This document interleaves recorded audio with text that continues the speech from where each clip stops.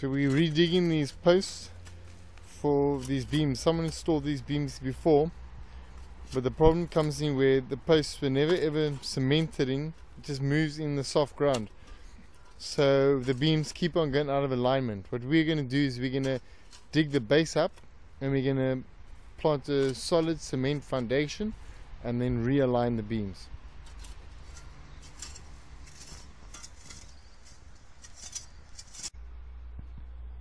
Alright, so now we've dug this beam.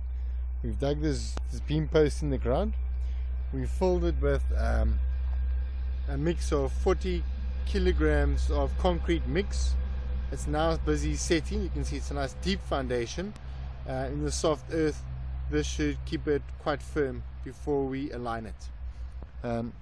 We use standard concrete mix available from your normal hardware shop. The concrete stand and stone mix makes a nice firm mixture, a good foundation.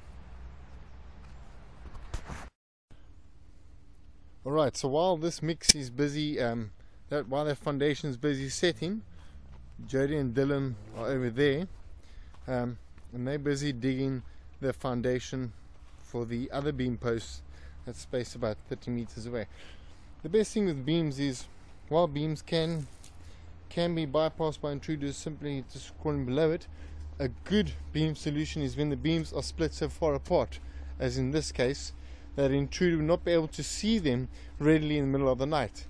An intruder coming from a garden quite far away through bush would not locate these beams, and he would walk between these two beam posts and would trigger the alarm before he would actually even know that there are beams installed. You can see this beam post is in quite some solid ground here, but it's still soft earth, which still allows it to move. So we'll dig this about 1.5 feet deep, 2 feet deep, and then we'll fill it also with another 40 kilograms of concrete mix.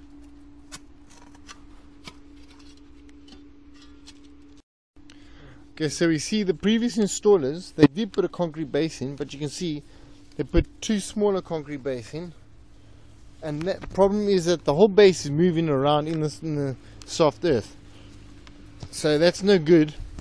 We're obviously going to put a much larger base. We're going to set the foundation properly. Alright, so now you can see we've thrown the base in. There's quite a big base of concrete thrown in.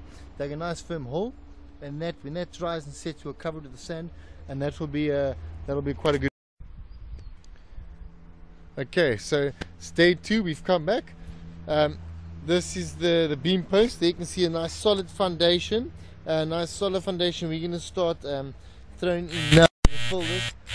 Yeah, that's nice and solid. You can see. Just going to check that beam out. But yeah, it's a good solid foundation. That beam post is now not going to get anywhere. Alright, so we'll fill this one up, and then we can look into the other beam posts as well.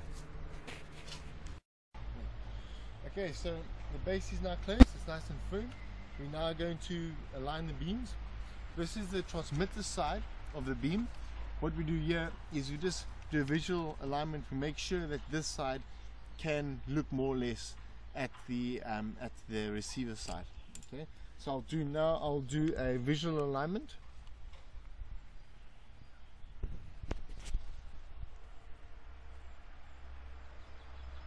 Okay, I can see the other side coming to focus.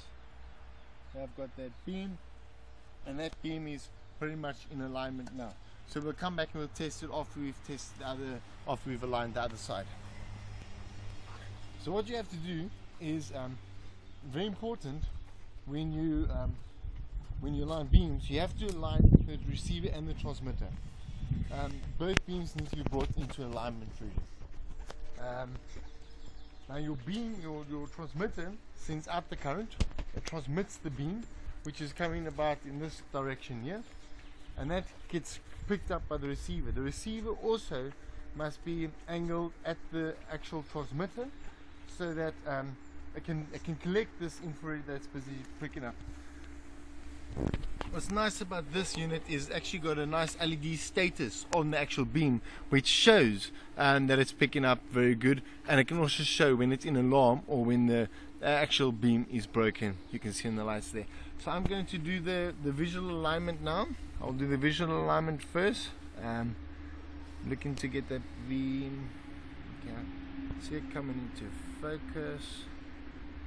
Okay, so now I've got to just heighten this a little bit. It's looking a little bit low down, so I'm going to simply just angle the beams now so that it comes higher up and looks more at the other beam, and there I've pretty much nearly got it on target. Let's have a look at that now, and you can hear the beam is starting to click as it sees, as it's starting to see the transmitter. It's seeing the beam from the other end. Okay, yeah, and that's pretty good. You'll see now that the red alarm light is off. The level there is showing good. It's picking up very nice. It's picking up a strong infrared beam from the other side, the transmitter, which we just set in, and the red light is off. You'll see when I block the beams, the alarm light now comes on. The alarm red light is now on, and when I'm out the way, I give time for the beam to reset, the good level is all on. It's got its power. The alarm light is off, so the beams are now perfectly aligned. 9 out of 10, 10 out of 10, which is very, very good. Bear in mind also that these beams, it's got two beams. Most infrared beams you'll see actually it's working off two beams, where one beam can actually be blocked and the alarm light still won't go off. Very useful for falling leaves or twigs which get in the way and then do not trigger the actual beam. You can also set the time that the beam must be interrupted for before it goes into an alarm. You can see these are quite quick, so even just something that passes through the lings there for a while will trigger it off. These are triggered very nicely. Okay, I think that's all about how to set up and align a beam and how to make sure your beams stay effective.